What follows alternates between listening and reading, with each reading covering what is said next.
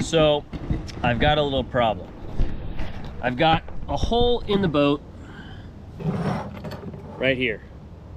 This hole was already here when I bought the boat. What I'm gonna do is put this little rod holder in here. The hole is this size. I need the hole to be this size. So I don't know if this is gonna work. I saw a little trick on YouTube where you use this, put it inside here, but I have to step up from this hole saw to this hole saw. So this one has to stick out just a little bit before this one starts to bite down. I doubt it's gonna work, but we'll see. I got these washers to put on. I don't think those are gonna work. So, uh-oh, where'd I put the... All right, this nut.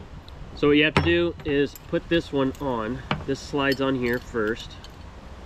My hands are shaking because I've had too much coffee, not enough breakfast, and it's cold out. So we're gonna put that on.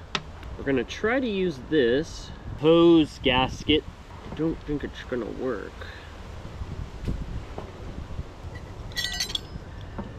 Okay, I have something. I don't think this is how it's intended to be used. We're gonna give it a shot. I think that might give us something. So if you see, a little bit of a step up. Normally you would use the drill bit to get it started before the hole saw touches the surface. But since we already have a hole in the deck of the boat, there's nothing for the drill bit to actually bite onto. Hopefully get this started with this hole saw. The boat has a little bit of an angle here.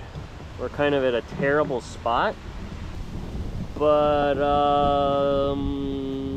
we're just gonna give it a go. It's a work boat, right? It doesn't have to look pretty, it's just gotta work. Let's get the drill. I don't know if this is gonna work, but we're gonna give it a shot. So we'll see, and safety first. Okay, we're just gonna go for it, I guess.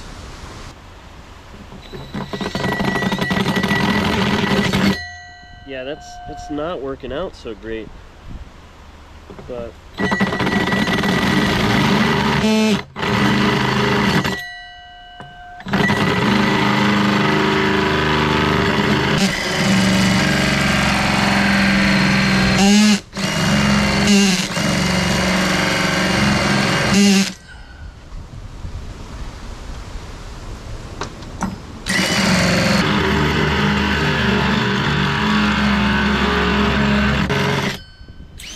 so maybe I have the worst hole saw ever,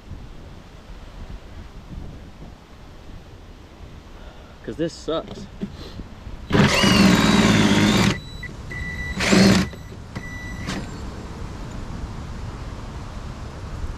It's pretty thick.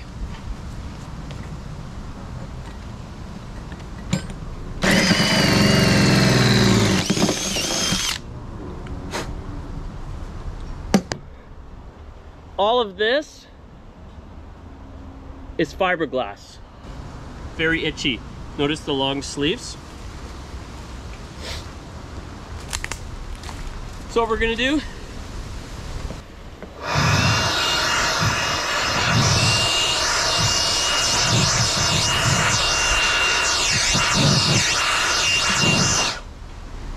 get it out of here.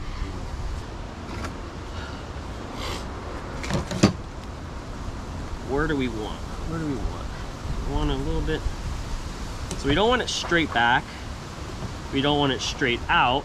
We want it kind of like 45. So I think I like that. And that'll have to do, because it's a work boat. It just has to work. It doesn't have to be pretty. This rod holder came with this fancy little collar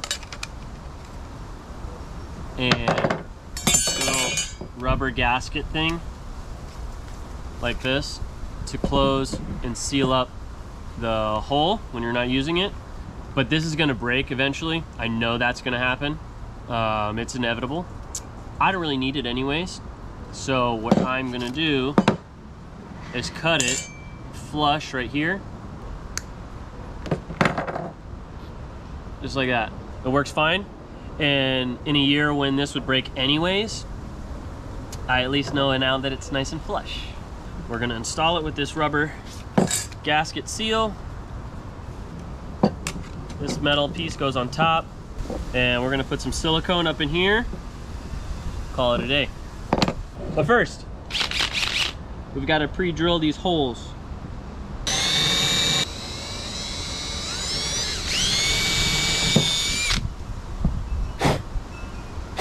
So you're probably asking, why did I just go with screws instead of through bolting the entire rod holder? Well, I don't do much fishing on this boat. It's a crab boat.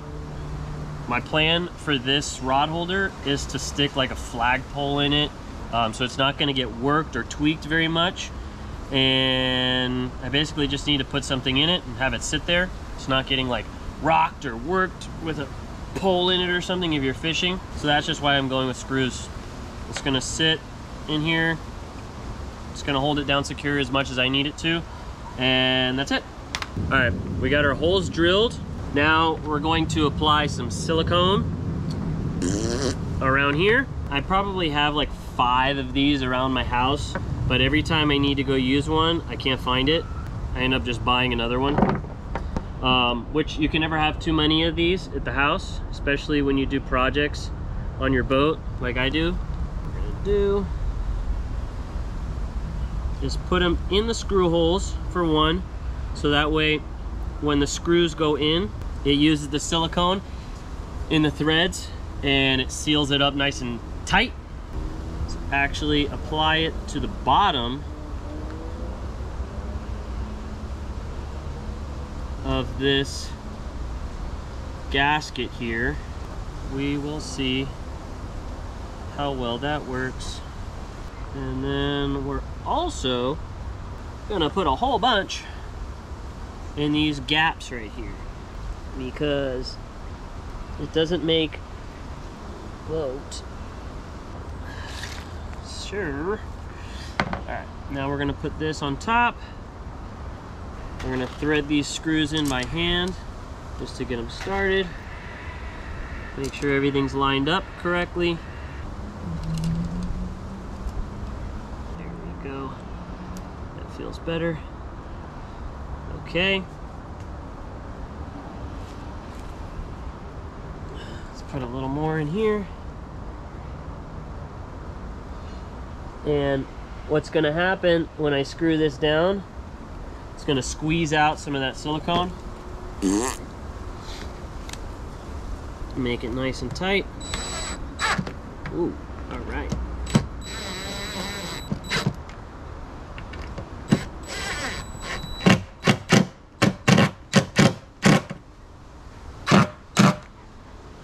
All right, and I'm going to take a leaf and scoop up the excess, because that's how we do it around here. So that's our new rod holder. It's not the prettiest thing because there's a little gap there, but you know what? It's gonna work. So my drill's on fire. I was trying to drill this second hole and oh shoot, a ton of junk just came flying in my face. Let me put my glasses on.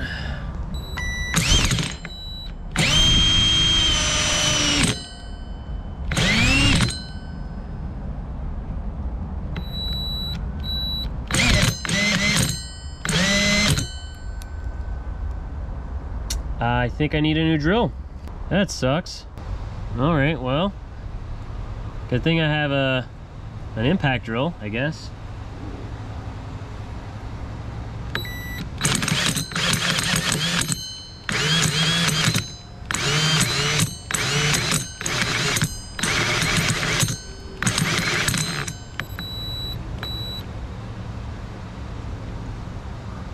Bummer. All right, well. I wonder what happened. Oh, I've used this drill a lot, but didn't think it should catch on fire.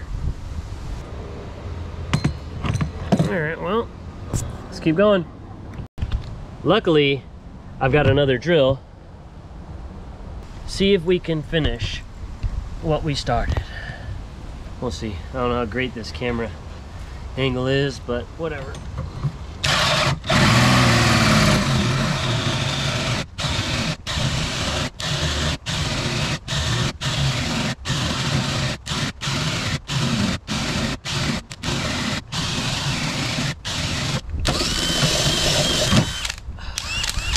All right. I think maybe the reason the drill caught on fire is because the hole saw sucks. That could be it. Overworking the drill. Who knows? We finished. We got it.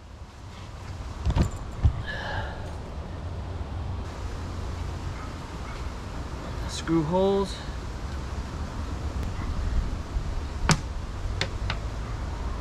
Probably should have cut the hole bigger on the silicone so it comes out easier, but whatever. This bad boy.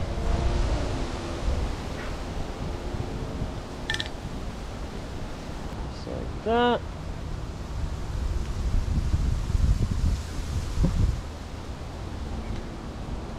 Light her up. I think I did a bad job. How terrible I did. Yeah, I think I did a bad job. I think it's all right. It'll work.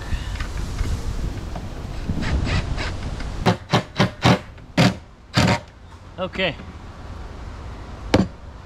It's not beautiful, but it gets the job done.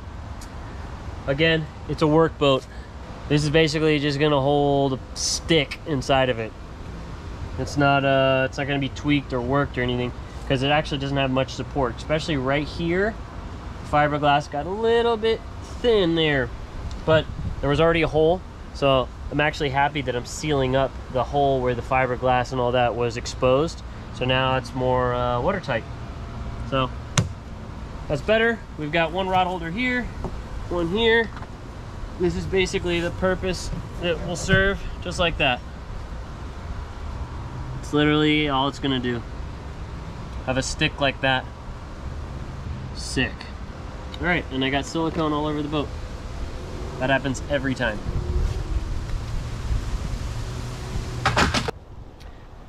Next project, number 2.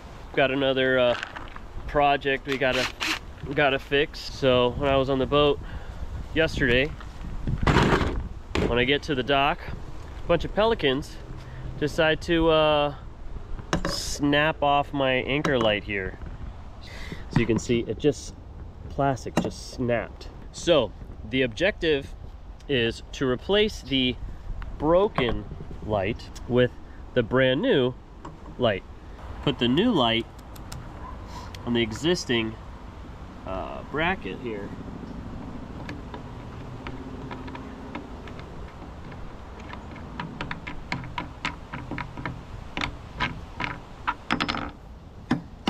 And that's not supposed to do that.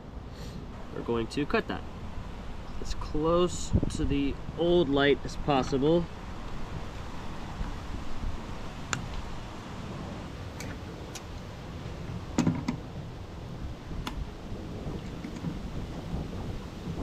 All right. Tools of the trade for today. The tools that we will be using. Some electrical wiring butt connectors, heat shrink. These little guys right here. 2 of these, heat shrink tubing. Always close this, because in the event you drop it, you don't lose all those pieces. Some snips, some crimpers, a torch. It's hard to do left-handed. Whatever. Drill, of course, the replacement light. You always need a pair of these. I feel like any job you ever do, you always got to have a pair of channel locks. So the goal is to cut these wires back.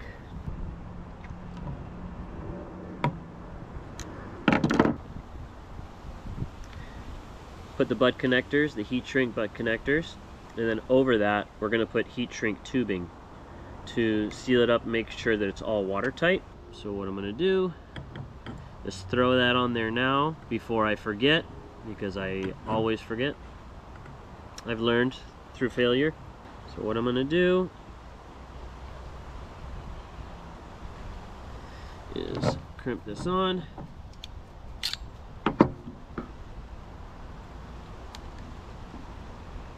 While holding the crimping tool, you're going to try to push it onto the wire so that way you're actually crimping the wire when it doesn't pull out.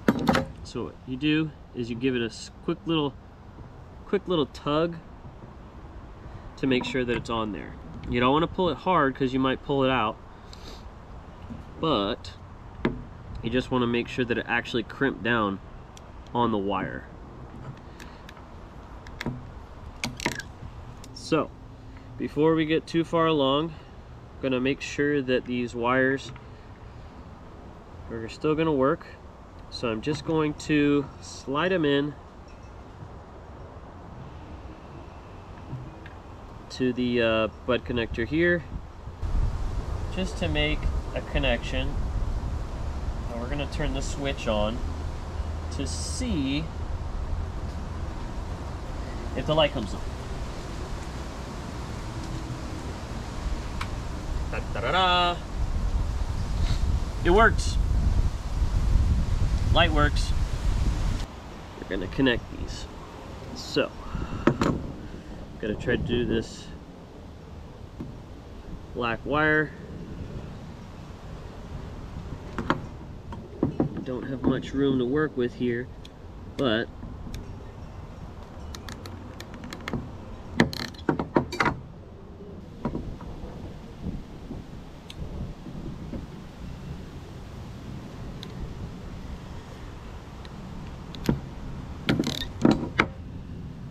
okay, we're going to take the torch and we're going to light the ends.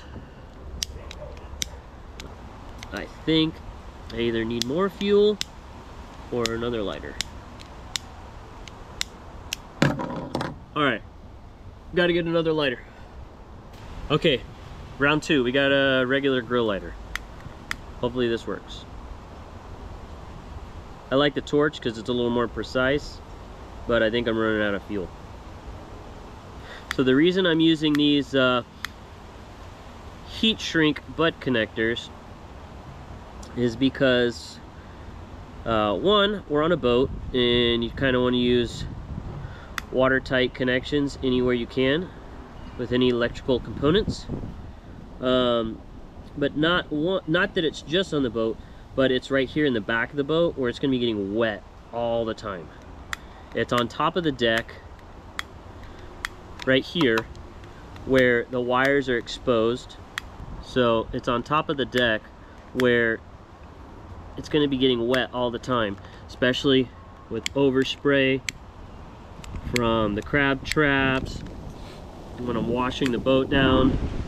So you just want to try to make any connections as secure as possible to avoid corrosion or water getting in. So if anything, a pelican will break this again before I have to connect it because the wires failed. So there we go.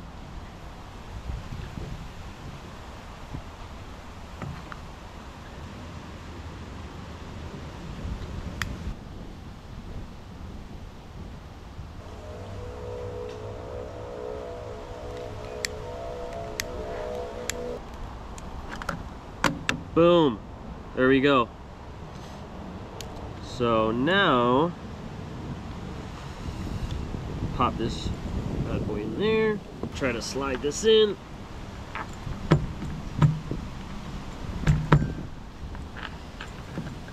I'm using too much force, might break it. Let's put it, oh man, in its correct position. I want it facing up like that. Actually, just a little bit farther back.